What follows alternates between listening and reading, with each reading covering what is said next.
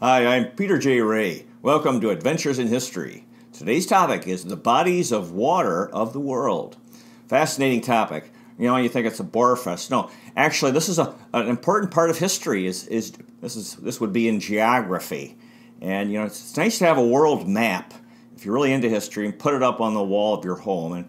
And then as you're reading, you know, studying, you come across different things from geography, or in this case, bodies of water. And it's good to know where things are in relation to other things. So we're going to talk today about the oceans, the seas, the lakes, and these bodies of water, various sizes. And of course, everyone loves the ocean. You go to the ocean and the beach, and you have the water. We love the water and the waves and so forth, and the horizon. Right, and all that expanse, the space that you have when you are at a body of water. And now in today's world, we have a lot of, mostly air travel or driving on land, and so people aren't traveling except for cruise ships on bodies of water as much. Not as much transportation by ships, so we don't think of them as much. Kind of like rivers because of the modern world, but they're still very, very important and an important part of history and today's world. So we're going to start from large to small, starting with the largest by far body of water in the world, the Pacific Ocean. Huge. It's almost like half the world, or half going around the world. An enormous body of water. Between on the west you have Asia, right, and then the east would be North and South America. Pacific Ocean. Supposedly, when the first voyage around the world, when the Europeans were trying to prove the world was round, that you could go all the way around the world by going west. And so this voyage by Magellan, right, Ferdinand Magellan, and of course he didn't make it. He died in the Philippines, but his voyage did make it. I think they had like 300 guys, and only maybe 30 made it all the way back to Portugal. Anyway, supposedly now the thing is, what they did is they went around South America, and they started in the Atlantic Ocean, went down south, and went around South America, and that's Cape Horn, or Tierra del Fuego, and it's where the two oceans come together. Not a big area between the Pacific Ocean and the Atlantic Ocean, and they have Antarctica to the south. And since it's not a big area, and there's always supposedly high winds there, very stormy weather, very dangerous to make that crossing. And when Magellan's made it past the Cape Horn and into the Pacific, and they had calm weather, and so they supposedly named the ocean the Pacific. Oh, peaceful. Pacific means like pacified, peaceful. Oh, look at the peaceful ocean, and it really isn't. It's such a huge amount of water. That's apparently how the name came from, because after that tough crossing of Cape Horn. And it reminds me of actually the book Mutiny on the Bounty, and the book and the two movies when the late 1700s, when the British ship the Bounty was traveling from England to Tahiti to get breadfruit for slaves in the Caribbean. And they're going around Cape Horn, and this Captain Bligh was a tough guy, and they were having going around the Horn in this stormy weather, in this scene where Captain Bligh says to Fletcher Christian, the first mate, "So you afraid to go around the Horn, Mr. Christian?" Making fun of him. And of course that led to the mutiny later. So anyway, Cape Horn. So anyway, the Pacific Ocean. See, what else can we say about it? I'm drawing a blank here. It's this vast area. Okay. Now, the Pacific Islands there are a lot of islands, can be classified into three categories. Polynesia, which is from New Zealand to Hawaii to Easter Island, a vast amount of water. And this is called Polynesian, because poly means many, and these are many, many islands, a huge area and islands scattered.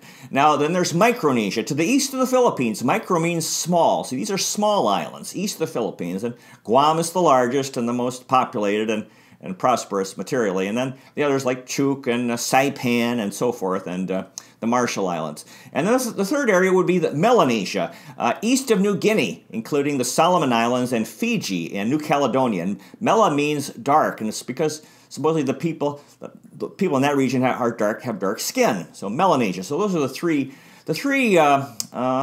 you could say groupings, not necessarily archipelagos, in the Pacific Ocean.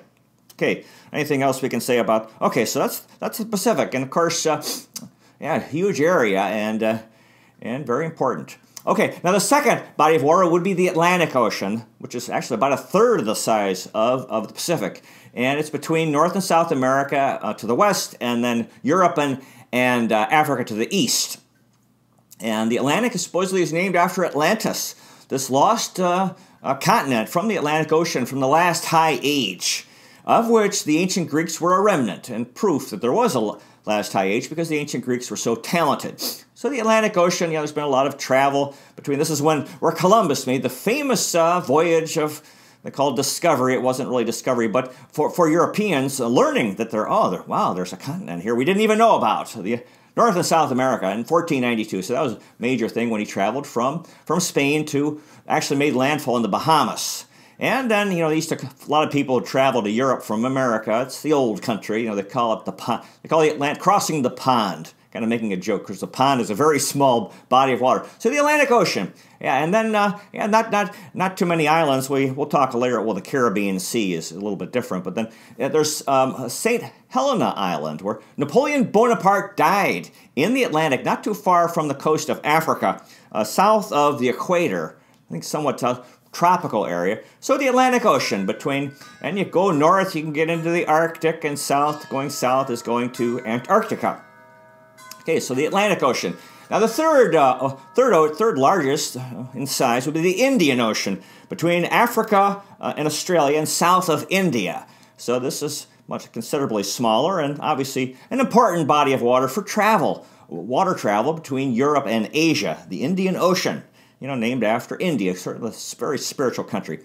Now another body of water ocean would be the Arctic. The Arctic Ocean on the top of the world, which is like a frozen ocean. Not too big, and with global warming nowadays, it's more. I think it's more and more ice-free in summer, and they have submarine. You can take a submarine in the Arctic. I had a friend, I met a classmate who was in the U.S. Navy. I said, "Have you ever been in the Arctic Ocean?" And he said, "I can neither confirm or deny whether I've been in the Arctic." Of course, I thought he's trying to be cool, which he actually had been. He had been in the Arctic, I'm pretty sure, in a submarine. And of course, there's been, the Russians are on one side, Canada's on the other side, but the U.S. is going all over the world in the military, and so I imagine these American and Russian submarines in the Cold War, were kind of eyeing each other in the Arctic Ocean. So and when it's frozen, you can go to the North Pole, but it's actually part of, they talk about, Santa Claus lives on the North Pole. How's he going to do that? It's the Arctic Ocean. But it's just a nice story for children. And you could be there in summer, but I'm pretty sure it's good thing to learn about. How much does it thaw in summer, when it's warmer? Okay. Then there's the Great Southern Ocean, which is like a ring around Antarctica, which would be southern parts of the Pacific, the Atlantic, and the Indian Ocean. Southern Ocean, just interesting, a ring going all the way down south. Yeah, so the Southern Ocean. So that does it for the oceans. We have 1, 2, 3, 5 oceans. Now we're going to get into the seas. And a sea is basically like a salty as well, but smaller, and by far the largest sea, I believe, is the Mediterranean, very, very famous Mediterranean Sea, and the north of which is Europe, and south is Africa. And of course, there are the famous, some very wealthy places and glamorous vacation spots in southern France, Monaco, and so forth. This Monte Carlo, where these French Riviera on the Mediterranean Sea. And Spain, there's the Spanish coast as well. Of course, Italy is all in the Mediterranean. And nowadays, since North African countries have been troubled, a lot of refugees have been traveling across Mediterranean to Europe, because Algeria has sort of fallen into disorder after the fall of the dictator of Muammar Gaddafi in Libya, and so forth. And then so the Mediterranean Sea, which is ancient, has a lot of ancient connotations from the Roman Empire and the ancient Greeks. So the Mediterranean Sea, very, very important body of water. Now, if we're going to, smaller in Europe, talk about Europe, you have the North Sea between Great Britain and Holland, and kind of a small body of water. The Baltic Sea, which has these well, former Soviet Union countries, Estonia, Latvia, and Lithuania. I have a good friend from Latvia. The Baltic states. And actually, years ago, centuries ago, when Russia was landlocked, that was one of the things that Peter the Great, one of the great czars, great leaders of Russia, he expanded. He wanted access to the ocean because he actually loved the oceans, and he was able to establish Russian, or expand Russia to the Baltic and establish the city. Build a city named after himself, St. Petersburg, later Leningrad. Now it's back to St. Petersburg again. For a while, it was called Petrograd. And so the Russians were able to get on the Baltic Sea. Yeah, and so that was very important. So a window to the west, so they could trade with Europe. And then north of that is the Gulf of Bothnia between Sweden and Finland. Now, in the Atlantic part of the Mediterranean, you have the Adriatic Sea, which is west of the Balkan Peninsula, east of Italy. Adriatic Sea also has some real nice places there for people to go on vacation, tourists. The Aegean Sea, this is getting into the eastern part of the Mediterranean. The Greek islands, yeah, all this wonderful ancient history of the ancient Greeks, Socrates, Plato, and Aristotle. Democracy in the Olympics, and these tremendous ancient Greek people who were so talented. So the Aegean Sea. Now the Black Sea, which is, if you go from, which is north of Turkey and south of Russia. For a time, I believe it was they called it a Turkish lake during the Ottoman Empire days. And then the Russians, actually, Peter and the Russians expanded south. So now it's really a Russian and Turkish body of water. Down, of course, also I think Bulgaria is there, and then it has the famous Russian. Well, actually, that's Ukraine, which is independent now. This is why. And the Russians have gone into the eastern Ukraine partly because of the great Russian vacation land was on the Black Sea, on the Crimea, which is and they were oh wow, we lost our vacation. It's like losing Florida for Americans. So this Vladimir Putin, he's occupied the Crimea. So the Black Sea, very interesting, which is connected to the Aegean Sea and the Mediterranean. Now an interesting thing is the Caspian Sea, which is north of Iran, surrounded by what's used to be partly Russia, or the Soviet Union, and it's really a huge enclosed body of water. Must be salty. That's why it's a sea. Really huge area. And then east of that, the Aral Sea, which is much smaller. And actually, the Aral Sea is disappearing. This is I have right here a very old atlas. The Aral Sea, I'm not sure why, if it's global warming or because they're using the water, but it's like down about, and the Aral Sea is fairly big. The Aral Sea is down about 70% of the water is gone. So that's really something. Now, if you're going, okay, so this is in, we're moving back to Europe. Okay, now going into Africa. Africa doesn't have many bodies of water. It just has, it has Lake Victoria, which you can tell is the British influence, and they still have kept that name, I guess, because the countries around it, Uganda, Kenya, and Tanzania were former. I guess they have a sense of, they have a British legacy. So Lake Victoria is the largest lake in Africa. And then there's Lake Chad, which is going up, getting close to the Sahara. And down south, Lake Tanganyika. So those are the bodies of water or the big lakes of Africa. Now, moving toward Asia, in Siberia, Lake Baikal, the deepest lake in the world. Just imagine, pretty cold also. And then as we go east, the Sea of Okhotsk. Isn't that's an interesting, I like saying the Sea of Okhotsk. And you have the Kamchatka Peninsula to the east, and of course the Russia to the west, and Sakhalin Island. It's north of Japan. Must be real cold there. The Sea of Japan, which is west of Japan, and let's see here. Oh, the Yellow Sea off the coast of China, then the East China Sea, and the South China Sea between the China and the Southern China and the Philippines and Vietnam, and of course China is now becoming wealthy and powerful, so they're throwing their weight around, and they're acting like, oh, this is the South. There's been conflict with Filipino fishermen. The Chinese are saying, this is all ours, the South China Sea, because, well, they have the power to do that.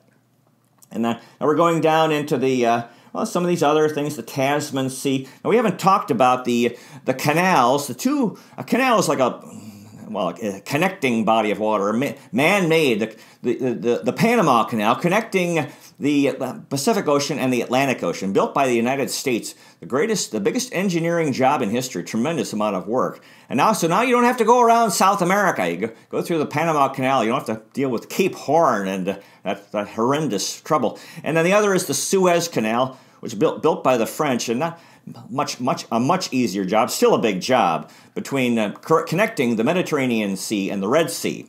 And so you don't have to go around Africa if you're traveling by ship between Europe and Asia.